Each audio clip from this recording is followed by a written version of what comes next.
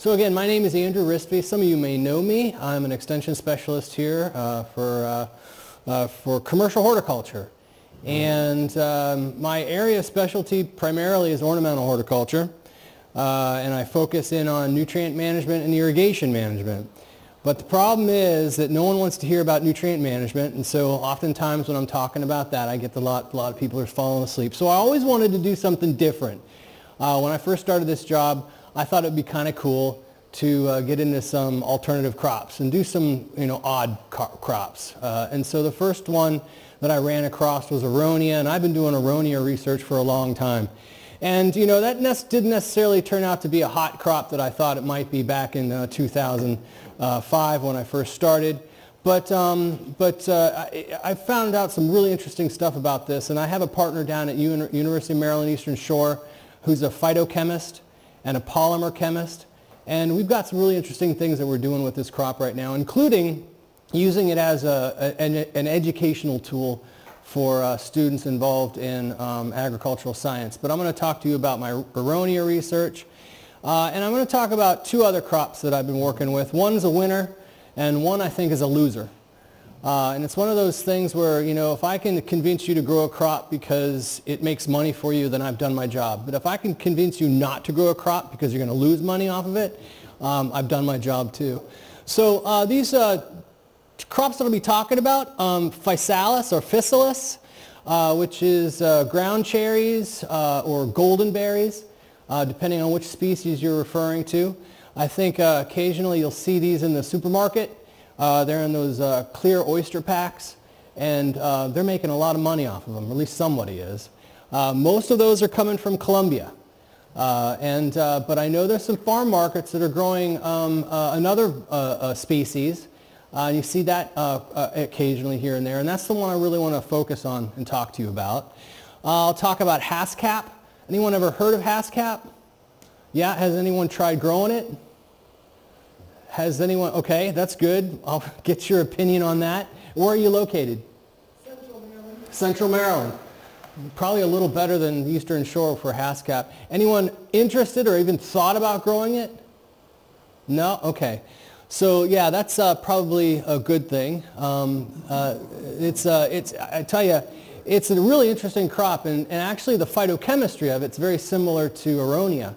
But it's got some issues, and we'll talk about them. And then we'll talk about aronia. So you passed this coming here this morning. This is just the out front. We've got two high tunnels, and I've got my aronia plots out there, and I have my haskap plots, and then I grow the physalis, or the physalis, which is the way I call it. The researcher up in Cornell doing research calls it physalis, so I'm going to try to stick to that term. Or that pronunciation. I grow that in either one of the two high tunnels. I switch back and forth, and Chris has been helping me out with the past couple years with that, as did Mike Newell in the past. So the two species I'll be referring to about is Physalis peruviana, which is the golden berry per se, and then Physalis gracia, which is the ground cherry or the husk cherry. The golden berry is very popular, and it goes under a lot of different names. Achuva, which is the South American name where the plant originally came from. Cape gooseberry, they grow it in South Africa, and they call it Cape gooseberry. And then physalis is what they call it in Europe. The gracia species, it's called the ground cherry or husk cherry. In Europe, this is a popular plant. They put it in their candies, they put it in their pastries, it is really interesting. It's relatively easy to grow. Because of those interests in healthy foods, it has a high antioxidant content, specifically the lipophilic, the carotenoid type of antioxidants, so that's good for you. High in minerals, and it's got this high market value. In these packages, it's 3 ounces for $4. And it's like, well, can our growers here capitalize on that? And so that's what I was thinking, is maybe somewhere around there, it might actually be a relatively profitable crop, so long as we can grow it in Maryland. So the difference between these two, Gracia is a smaller fruit. And let's just talk about the fruit for the time being. It's smaller fruit. It's got a different flavor than most fruits, kind of like a pineapple custard. Most people kind of think that's kind of got this pineapple-y custard flavor. It's actually very interesting. I like it a lot. Do you grow the Gricia or the Peruviana? Oh, yeah, so, I'm sorry, you were growing Haskaps. I apologize. Yeah, so has anyone ventured into these yet? You have? So which one are you growing? I think it's Gricia. The one that's kind of sprawling plant? Yeah. The Peruviana is a taller plant. It's not as productive, more difficult to grow, but it has a really lemony type of citrusy flavor, which is really interesting. And there's a lot of research being done in Cornell with this crop, which I can talk to you about. In the high tunnels, somewhere about mid-July, this is what they look like, both of these really tall varieties. I was testing out a variety of different solanaceous species in here, including Gricia, but the Peruviana was a really tall plant to the point where you had to support it because it would fall over. I was doing high tunnel work because I was trying to figure out if they would work on a high tunnel throughout the season, and maybe to understand maybe how we could extend the season, or at least open up a window, making it a little earlier. If you could get it in on early March, at what point would these plants start fruiting? And that worked out really well to a point. You can see the fruit basically hangs from these, hangs from the branches, the calyxes, or that surrounding skin is really nice, especially for the Gricia, because the Gricia, when it's ripe, it falls off. So it's nice to have that natural skin around the fruit so you're not worried about cleaning it all the time. The Peruviana was actually rather difficult to harvest. I had to get up underneath that plant. I had to pull the fruit off of the branches, and it took some time and a lot of effort. And I'll talk about pests, and this plant had some problems that I really didn't know how to deal with. Gricia, on the other hand, is a quick-growing, sprawling plant. You'll see that when the fruit is ripe, it falls off, which makes it really easy to harvest. I liked having my black plastic floor because all I needed to do was come in with a shot vac and suck them all up and then just sort them out. And it made it really easy. And they're prolific in production, which was really nice. And if you're selling it for a pint for $3 in a farm market, you can make a lot of money off this plant. And again, it has a really attractive flavor, and it's one of those things at the farm market you just let people try it. In most cases, people really do like it. I wanted to do, of course, nutrient management studies because that's what I do. I wanted to know what nitrogen rates to apply. The only written publication information about these are working with tomatillos. The tomatillos are in the same family. They're physalis also. There's several different nitrogen rates that I looked at for recommendations. None of it which is in any Maryland in any Maryland recommendations, but I think I got some from OSU and Michigan, and they ranged anywhere from 150 to 250 pounds an acre, and that would of course be in row. But that's a lot of nitrogen. I had trouble applying that much nitrogen in a row, and so my rates were relatively low, and I'll show you what they were. So I was working with 25, 50, and 100 pounds per acre in row, and you can see from my harvests, and I did bi-weekly harvests. I got this crop in later than I really wanted to. One of my first crops that I had put in the high tunnel, I started getting harvests in mid-June, which was 2 weeks earlier than anyone else. And in order to do that, you need to germinate your seeds in January and get them growing and get them tall enough. As you can see what I had here. They were at least 6 or 8 inches tall and strong enough that they'd pretty much support themselves. I did have little bamboo stakes to get those going because when the wind whipped through these high tunnels, it would knock them around quite a bit. And then again, they're also sprawling, so they want to lay down and grow laterally. So you can see From my results, it looked like the best rates was around 100 pounds an acre. If I am able to get these plants in the ground this year, I want to try extending that to maybe up to 200 pounds an acre and see if there's any difference in those rates with harvest or yield.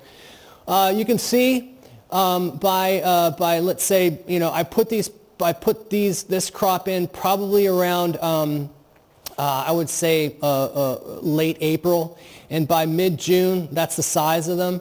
And later on, they really start sprawling. So you really have to control their growth, and it was a lot of work, frankly. And another interesting thing is and how I controlled their growth was I basically was taking the laterals that were growing along the ground, and I would clip them so that I would just kind of make them focus on upward growth, and that helped out a little bit.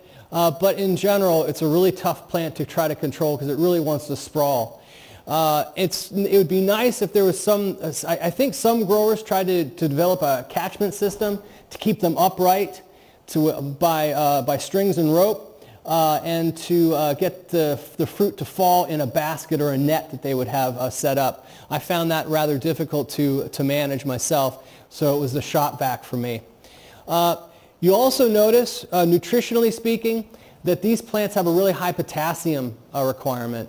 And if you can, you might want to supplement with potassium sulfate or something like that through the drip line. Do you find potassium problems with your crop at any time? I hadn't noticed. I was happy with the yield. Good. Yeah, what about like the yield doesn't seem to matter, but the leaves start showing these yellow margins. And I think that's a potassium issue, at least from the leaf analysis that I was doing. So they do need a high potassium requirement. The thing is, in a high tunnel, it gets really hot. And after my first year, which worked really well, and it's probably because it was a relatively cool summer, every year after that, by late July, they'd just crap right out. And this is kind of what they look like. And so what I would suggest if you wanted to go with this is you do a high tunnel, but know that the crops aren't going to last much past July. And then try to do some outside production too. And again, if you can manage a black plastic cover for the soil, it's a lot easier to try to sweep them up or vacuum them in a way to harvest them. My insect problems were a few. I had, especially with the stressful environment in a high tunnel that didn't get a whole lot of air circulation, by mid-July I was getting a lot of mites. This is a spotted mite and white flies. By this time I was ready to just pack up because it just wasn't worth managing these in that way. The biggest problem that I had from seedling to adult was the three-line lemma beetle. Has anyone ever seen this? Yeah, of course you have. And it's odd because I'd never seen this plant, this beetle before until I started growing this crop. And it's ravenous for this crop, especially when it's young. And this is a problem. Now, it's in the potato beetle family. They're the eggs, and they lay them underneath the leaves. So they're yellow, they're bright yellow, so they're easy to see if you're bothering to lift up all the leaves on the plants, which of course no one wants to do. This is the growth stages. They're like potato beetles, so by the time they get pretty decent size, they're throwing their frass on their backs as a distraction maybe for predators. But they're just a big problem, and they have this voracious appetite. And when your plants are small, they are really cleaning out the leaf material. They're defoliating quite quickly. And as the plants get bigger, into like from that second picture that I showed you of the very sizable plants, these don't have much of an effect because the crop is outgrowing the predation. But again, one of the problems that I had with this is trying to decide what the heck I should apply to control this crop. Now, all the insecticides that I find that are labeled for physalis or ground cherry, and there are some like I think 7, and, which is a carbaryl, and even spinosad, which is something you might want to use later on when you want to be careful with pollinators. They're not labeled for 3-line lemma beetle because no one knows about it. And so you could get away maybe by thinking or by telling your Maryland Department of Agriculture person, well, it's a potato beetle, because physalis, or the ground cherries, labeled for these insecticides being labeled for ground cherries are also labeled for Colorado potato beetle. All right. The problem is that Colorado potato beetle doesn't eat this. 3-line lemma beetle does. So that's a problem that I had with this crop, and the recommendations I have for just about nothing you can do in regardless. There's nothing labeled. On top of that, if you're going to go ahead and try something, you know, your honeybees and your ants are what's pollinating these crop. So if you're going to use something, you probably need to use something soft. All right, if you're going to go ahead and do whatever, because you don't want to kill these pollinators, and so it's important to be real careful. With Peruviana, like I said, I thought this was an interesting plant. I love the flavor, but the biggest problem that I had 5 years ago when I worked with this crop originally, and last year when I got new varieties from Cornell, was this same moth, which basically puts a hole in the cover, in the calyx, and then inside, before you know it, you think you're growing fruit, but you open it up and it's just, there's no fruit in there. It's pretty much frass and dead fruit, of rotting fruit. I was able to find a larva and basically grow it out, and this was the moth that appeared. I forgot the name of it, but the researcher in Cornell knows exactly what this animal is, or this moth, and so it'd be nice if you could spray BT on this, but BT is not labeled for this crop, unfortunately. This is Joyce Van Eck. She's at the Boyce Thompson Institute at Cornell. They are really focused on doing genetic work with this crop to make it more tasty, increase the size and the yield, and its growth habit, which would be nice. And I think she's working on both species, Gracia and especially Peruviana. They have a web page on this, so I thought that this, again, is really interesting. So keep your eyes out for this crop. Certainly, it would be nice if some of the companies that are doing the agrochemicals for this crop for pests might think about the issues with 3-line lemma beetle. And I'm not sure. It all comes down to your state Department of Agriculture and then telling you, well, if it's in the potato beetle family, maybe you can spray it or not. I don't know. That's one of the things. I know Maryland is pretty strict on what you can spray things on for the target. And some of this, they're doing research with gene editing on this. And if you're not into frankenfruit, I understand, but this is a quick way to get fruit the way you want them. And they're doing these types of gene editing to get the traits that they want off of this crop. Again, I thought it was interesting that they were actually putting in a lot of money and effort into this particular fruit. Let's go on to Haskap, Lonicera ceruleae. Haskap is a species of honeysuckle that's native to northern Japan and Siberia.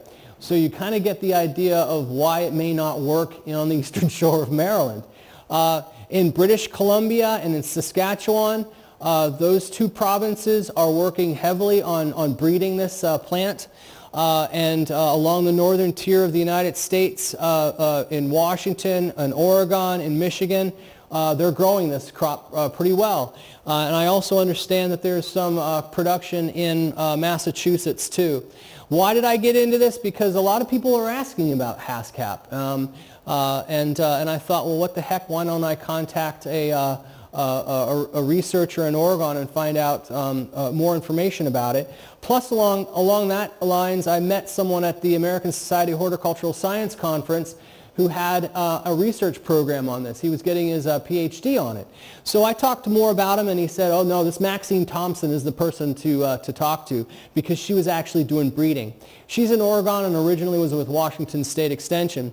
So I got a hold of her, and she gave me 4 different new varieties to work with that she had bred. And I said, if anything, I really need varieties that are resistant to powdery mildew, because that's something that we have here in Maryland. In fact, you know, I kind of joke, if you want to know if a plant gets a disease, grow it in Maryland. And this is one of those problem plants. I don't really see that it's really hitting this plant hard, the powdery mildew, but this plant really does suffer in mid-July when it really should be growing. I got these 4 varieties. You need at least 3 varieties to get pollination, because it has to cross-pollinate. And each variety is just a cutting or a clone, and it won't pollinate. If you have 12 plants and they're all clones of each other, they're not going to cross-pollinate. So you got to get other varieties to get good pollination. And it takes several years for this fruit to come, for this plant to come into good fruit production. It took 3 years for me, actually.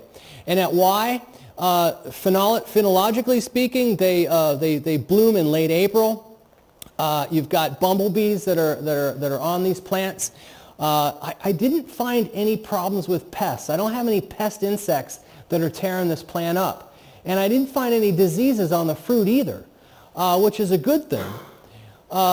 You'll see that the fruit ripens. They're beautiful fruit, gorgeous color.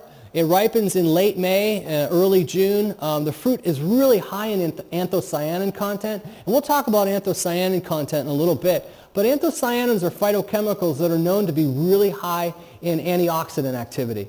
So as a food for us, a rather healthy food. I had a lot of issues with humid weather, with powdery mildew. I never really saw a lot of powdery mildew, but the leaves would just sort of start getting brown. I never saw the actual powdery mildew spores, but I was talking to Karen Rain a couple days ago, and she said, well, you don't necessarily need to see the spores and the white powder on the plant to know that it could be affected by it. So by July, these leaves are really starting to brown out. Where you expect to get some good vegetative growth, we're not, and these plants just kind of just peter out. They stop growing, and by the time late July rolls around, they've got their dormant buds already set for the following year. Now, since the planting, the fruit ripens 2 weeks or so earlier than higher latitudes. So what I was noticing and talking to other growers in higher latitudes, that I was getting an earlier fruit production, which makes sense because we have an earlier spring, right?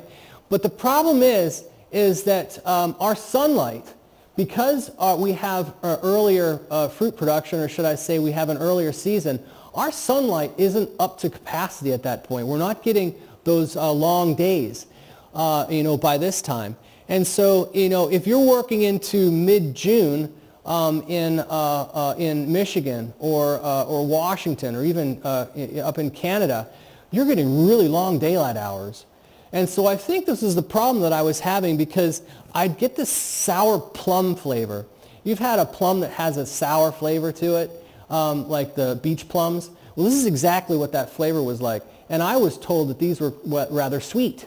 And we're just not getting good sugar production out of this crop. We're getting the anthocyanins, which is a different issue altogether. But as far as eating, they weren't that pleasant.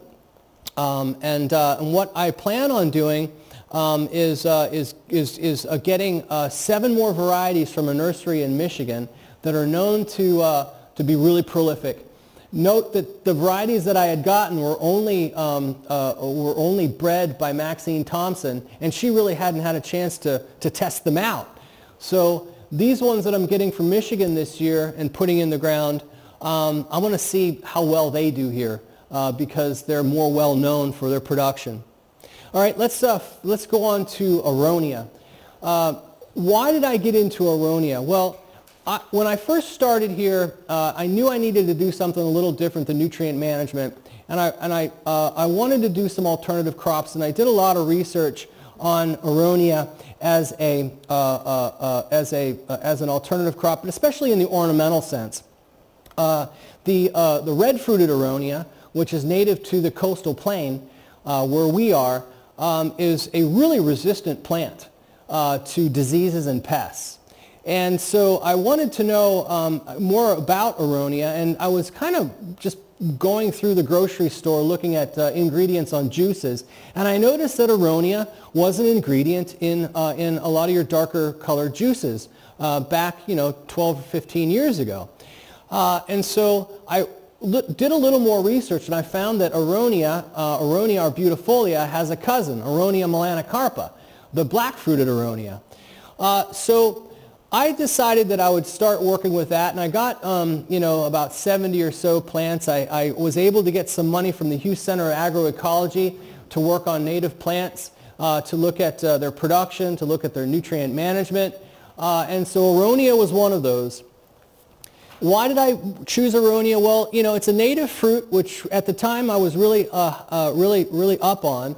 It inhabits the Mid-Atlantic region, primarily in the Piedmont, and also, it has a really large range, I found, from all the way up from Newfoundland across to Michigan, down through Alabama, and across from northern Georgia, and primarily in the mountainous and cooler Piedmont regions.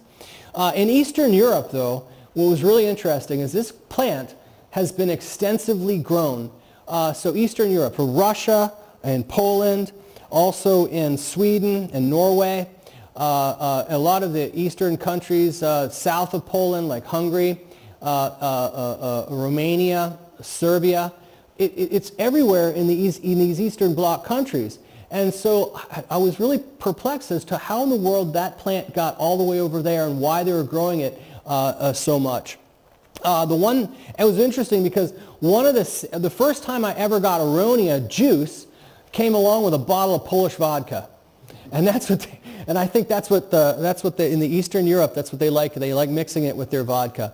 But they also grow it for candies. They make jellies out of it, and the big thing was that stuff that was in the juice, that aronia, was actually concentrate that they would add to juice in the United States. That was coming from Poland, which has the largest aronia orchards in the world, at the time at least. And they were selling their concentrates to us so we can mix them in with our juices to improve the color of our juices. So it has this, again, extremely high anthocyanin content. As we know so far from my work that I do with Dr. Volkas down at UMES, this polymer and phytochemist, we found that there's very few fresh fruit that have as high of an anthocyanin content as aronia does. Oddly enough, Haskap has a higher concentration, and there's this interesting, Arctic fruit that has it, but it's not something like you're going to really put into high production down here. So again, for us, it was a really neat fruit to work with because of the potential health benefits. I think we've heard a lot about acai, which is that palm fruit from South America. Well, to get that stuff up here, it all has to be processed. So I'm wondering, what is the actual health benefits and what is the actual anthocyanin content of acai juice by the time it gets here? Because we know from the research that they've done down at UMES and other research, we know once you start heating, which is the typical way you process juice through pasteurization, once you start heating it, those anthocyanins, they break down. So you really lose your health benefits. So if we can grow a crop here in the Mid-Atlantic region that has this high anthocyanin health benefit with a fresh fruit, that would be a bonus for growers who are interested in growing it. At least that's what I thought at the time. Now, what is this aronia that we're growing right now? So I told you about Aronia melanocarpa, and that's the native plant. But what happened was, and this is some really interesting research from a master's student in Connecticut who did some historical work looking at where this cultivated variety came from. And on top of that, they're actually looking at genetic research. They were looking at the genes of this particular cultivated crop. So what they found was and there's some records in Russia, but in the turn of the century there was a Russian breeder. His name was Ivan Maturin, and he had somehow got a hold of Aronia melanocarpa, which was taken over to Europe at some point, and he crossed it with European mountain ash, Sorbus aucuparia. Now the interesting thing is I didn't really understand this or know this, but Sorbus aucuparia, Sorbus is a very promiscuous genus, and it actually interbreeds with other genus that are closely related to it, like Aronia. And the resulting hybrid was now called Aronia maturinii, after Maturin, which had a larger fruit set, a larger yield, larger fruit in general, and it was ideal for cultivation. And I think that was Maturin's general idea. And I think that's where that crop became so popular in Eastern Europe, because of Maturin's work, and it spread through there. Now, when I started working with this crop, I thought I was the only person working with it until I learned of a grower in Iowa. And in Iowa, this same grower, pretty much we stumbled across this fruit. Now, he stumbled across it a lot earlier than me, and he developed a business out of it. And so he was growing it, and he was making cuttings and selling it to other growers, and he kind of developed this relationship with other growers that he would buy their fruit, he would process it into jams and jellies, and then sell it, amongst a lot of other things. So I went over there probably around 2012, and soon after, there was an enormous explosion of Aronia production in the Midwest. Nebraska, Iowa, let's see, what other states? Wisconsin, Illinois. They really latched onto this. Now, as things go, you get these big hypes, these big surges in different fruit production, and everything kind of shakes out on the long run. In most cases, growers really thought that they could grow the fruit and sell it, without working at it, and that wasn't the case. Especially with new fruit that not many people know about, it's really hard to sell. Including the fact that Aronia, while it looks like a blueberry, and they call it a berry, it's not. What does that fruit actually look like? It looks like an apple. Look at the calyx. All right? Yeah, and that's what they are. They're little apples or pears. And so I would liken the flavor of this, not a blueberry. People have put it in their mouth thinking they were going to have a blueberry in their mouth, and it wasn't that at all. It was astringent because they chewed it up. It was the first thing I tell people. The first thing you do when you put it in your mouth is squeeze it in your mouth. Don't chew it up. Because the anthocyanidins, which are the tannins, make this fruit really astringent. So squeeze it in your mouth and taste that juice. The juice is really sweet. It has a very nice, pleasant flavor to it. But they're more like crab apples. So they have this kind of a sweet at first, but if you chew them up, the tannins really give you that dry flavor in your mouth. On top of it, the skin is rather thick, just like an apple, and there's not a whole lot of pulp to wash it down with.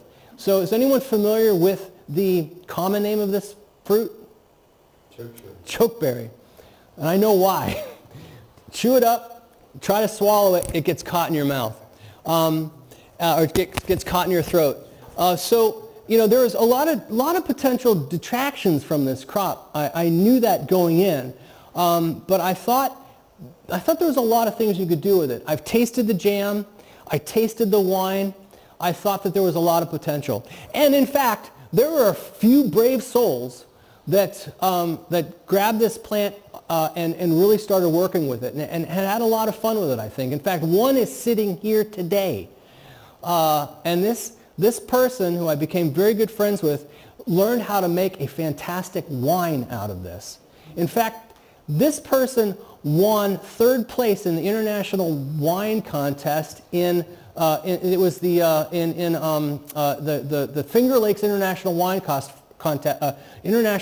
Contest for a fruit wine. And how impressive can that be? Unfortunately, things didn't go well with the county that he lives in, and he had to shut down. And he's off on other ventures. But I really commend him for the work that he did in finding a fruit and doing something with it. We have another grower in Chestertown who grows this crop and sells it at the Chestertown Farm Market. They do baked goods. I think he has a U-pick also. He's organic. Another grower in Denton was organic. He was the main supplier of Moms, Aronia to Moms markets.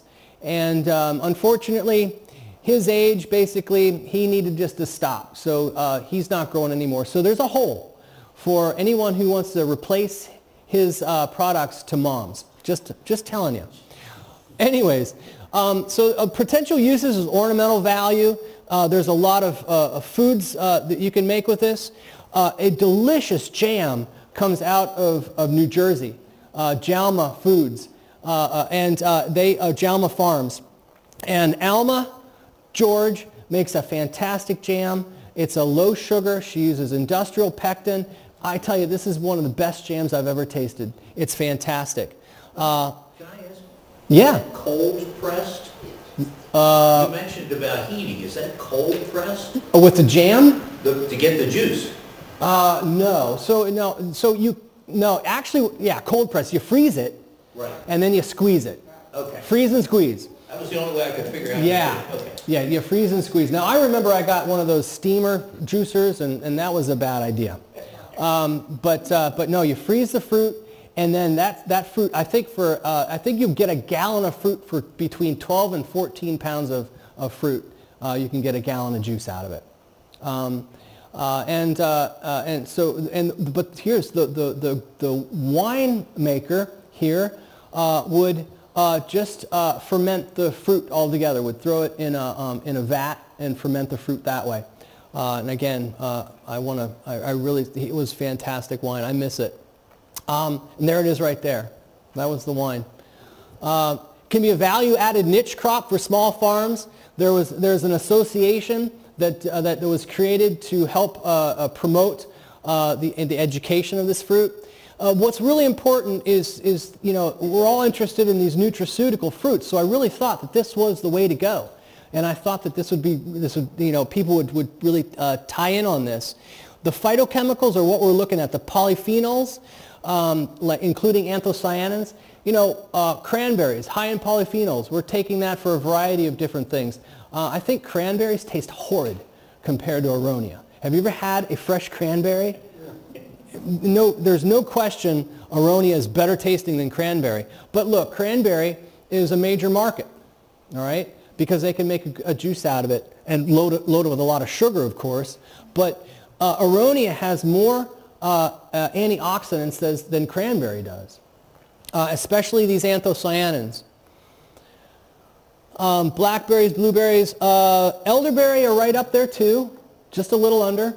And of course Haskap is a little higher. So as far as anthocyanins go, it's way up there. And so this is, again, one of those reasons why I was growing it. Cardiovascular health, gastrointestinal health, blood sugar, anti-inflammatory. The list goes on to the potential health benefits. And a lot of this research comes out of European health journals, that they were actually utilizing extracts and such. And in fact, one study came out of Beltsville. They were feeding mice that were given high sugar diets and went into sugar stress. They fed Aronia anthocyanins, and it brought them out of their diabetic issues. So there's a lot of potential good with this crop. Again, I think it's the problem. I think people would just rather eat a gallon of blueberries than a few handfuls of Aronia. I don't know. Maybe that's the case. Yeah. When you go into that, talking about production, though, I'm picturing or guessing. Like making the jam is sort of like making quince jam. It's like a whole lot of sugar. Is that the case? I mean, well, maybe not as much as making cranberry juice or something out of cranberries, how much sugar? But isn't there quite a bit of sugar there? And any jam's going to have quite a bit of sugar to it. And a lot depends on how much pectin that fruit has naturally. Alma,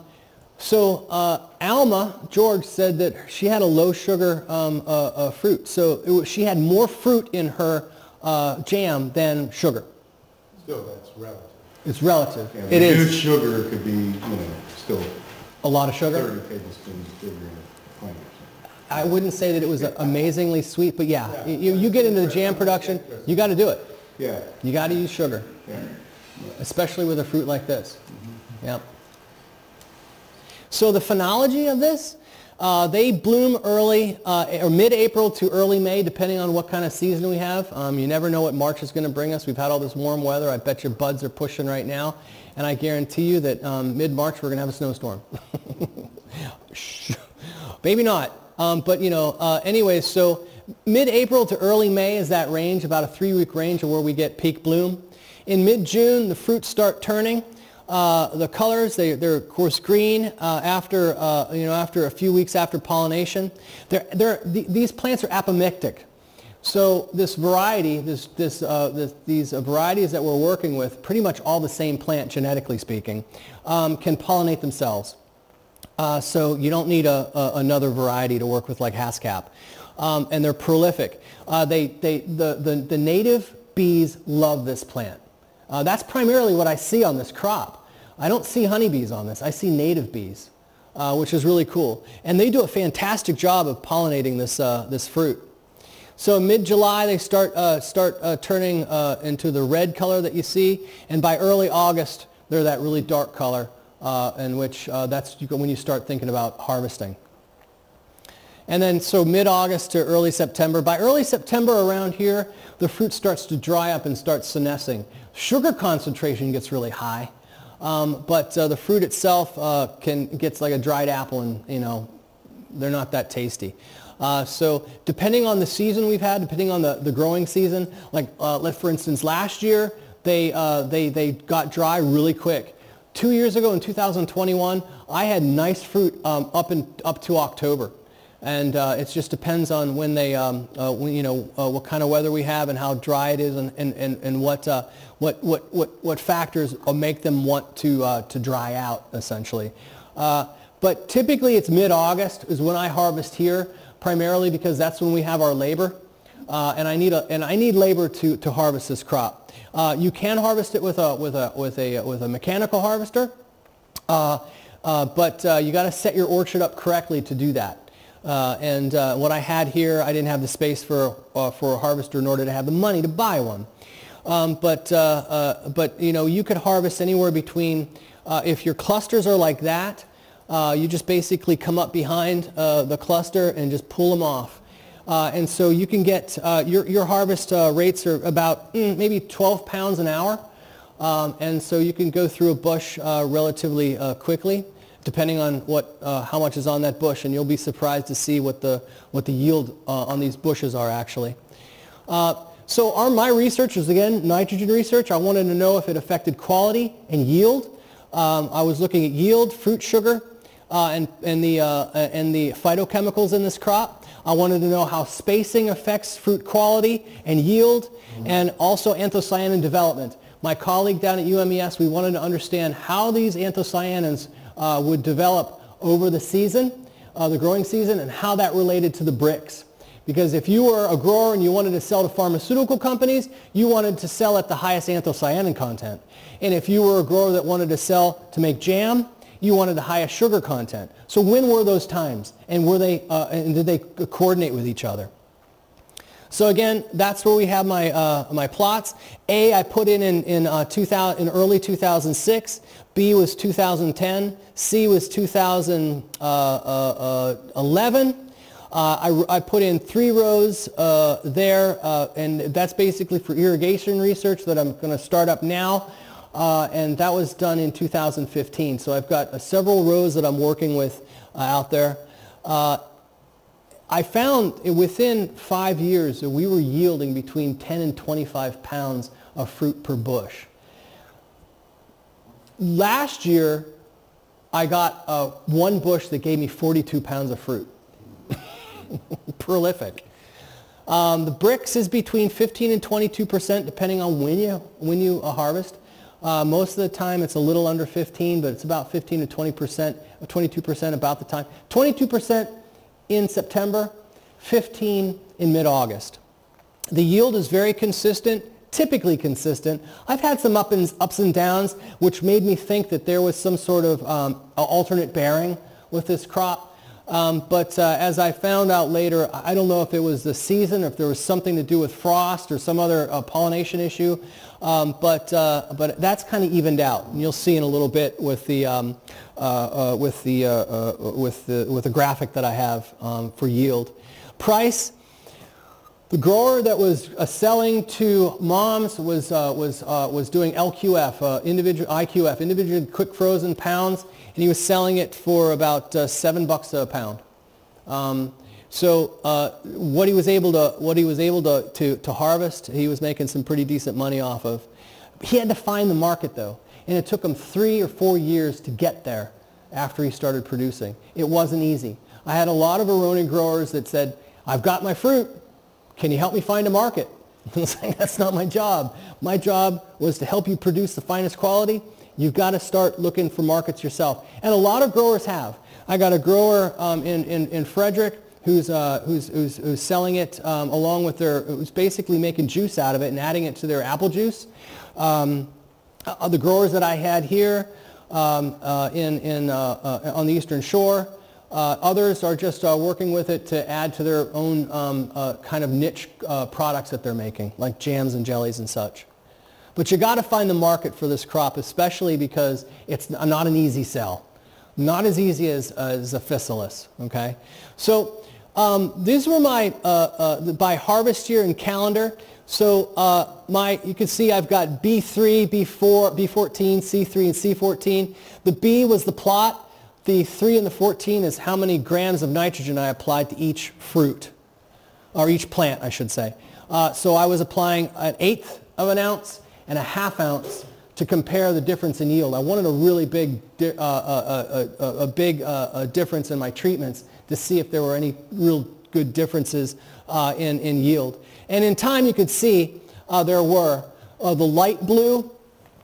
Each year in light blue compared to dark blue, which is not showing up very well on the screen, the dark blue is always giving you higher yields. Why? Because nitrogen grows a bigger plant, and the larger the plant, the more the yield, right? More flowers. So it was not so much of a no-brainer, but I really wanted to understand how this actually affected yield. You'll also see that the blue lines are typically, especially past 2016, are a little lower than the green lines. Within the nitrogen treatment. And the green lines were with plot C. Those were planted 7 feet apart. In plot B, they were planted 3 feet apart. Okay? So the reason why plot C has a larger yield is because plot C is, basically the plants have a lot more sunlight. Now the question is, does that make up for the density and the yield that you would get if you were just to plant them in a higher density as I did in B? This is basically a comparison by harvest year, because the two plots were planted a year apart from each other. I had a problem with the first harvest for plot B, which is in 2012, because you'll note when I get into pests that the Japanese beetle came and they completely defoliated my whole orchard. It was the year that I had messed up my knee and I couldn't get out there. I wasn't able to scout and tell Mike Newell to spray, and the Japanese beetles came and they just defoliated everything, and the fruit stopped maturing. So I lost that year for a harvest. But anyways, this is more of a comparison based on year that, the third harvest of each one of these plots, you can see that a wider spacing creates a greater yield per plant. Does that create greater yield per acre? So this is kind of what we looked at. I had about 776 plants per acre in the 3-foot spacing and 426 per acre in the 7-foot spacing. But by the third harvest, the 3-foot, or the 6th harvest, the 3-foot on center plants averaged 12 pounds per plant, and the 7-foot on center plants averaged 14 pounds per plant. But look at the production. Because I had higher density, that density overcame, and so it's better for this crop to be planted in high dense rows. And it was nice about it. You'd think, well, maybe less sunlight, a lot more crowding, you'd have a fruit quality problem. But the anthocyanin content wasn't a whole lot different to make up for that actual increase in yield per acre. So if you're going to do per acre and you're going for mass production, you do the higher density, and that actually helps out when with certain harvesters that are halfway row harvesters that need to guide along the plant bases. With a 3-foot spacing, the half-row harvester could guide along, but with a 7-foot spacing, the harvester wouldn't be able to harvest these, because it would be the harvester unit would just flip around because it wouldn't be able to guide at 7-foot spacing. So as far as the phytochemicals went, and this is plot C, nitrogen, I did conventional or organic nitrogen on plot C, looking to see if there was a difference between, everyone says, organics is much better for fruit quality, and I didn't see that in Aronia. I saw it was more of a rate issue. And I did see that that actually the lower your nitrogen gave it a slightly higher quality than higher nitrogen rates. But again, you lose so much yield with lower nitrogen rates that may not be the biggest problem that you're looking at. So with anthocyanin content, this was really interesting. More importantly was that the years that I found more differences within a year than I did by nitrogen treatment, organic or conventional. And I'm not sure exactly what was going on. I haven't looked at sunlight. I haven't looked at rainfall. 2018 was a huge rainfall year, right? And I had the higher anthocyanin content, so it's not like the water diluted it. And the yields weren't that much, they weren't that different, that I would have found a really big difference in anthocyanin content between the fruit and the treatments. I thought that was rather interesting. Flavonoids, not a whole lot of difference, especially with 17 and 18. So the flavonoids and the anthocyanins, they're all polyphenols. They're all derivatives of the polyphenol group of phytochemicals. And so they're all kind of related in a way. And this is just this is polyphenols in general. No differences until you got to 2020. And while it's statistically different because the variation was really tight, not a whole lot of difference with the treatments either. So my recommendations with 14 grams or half ounce after establishment increased yield but not quality. So it didn't matter what you were applying nitrogen wise. It's okay to apply your nitrogen. Aronia loves nitrogen. It grows with nitrogen. And there's some evidence that the low nitrogen had higher quality from the research that we did. But if you'd be missing out on yield primarily if you went with lower nitrogen. And the form of nitrogen, organic or conventional, had no effect. Lower density had an effect on quantity per plant, but lower yield per acre. And the density had no effect on quality. Quality was more dependent, as I said, on year. Again, this is one of those native bees that are on Aronia, and they're polluted with native bees. So it's a great pollinator source in the spring if you want to just have this as a pollinator crop. Pests and diseases. Japanese beetle. I can deal with Japanese beetle. The one pest I have a lot of problems dealing with, and if you're an ornamental grower, you know this too, is Japanese maple scale. This was a difficult pest to deal with, especially if you're organic. I'm not organic. I needed to utilize a material that was actually labeled for Japanese beetle and as a target aronia, oddly enough. It's a material called Alticor.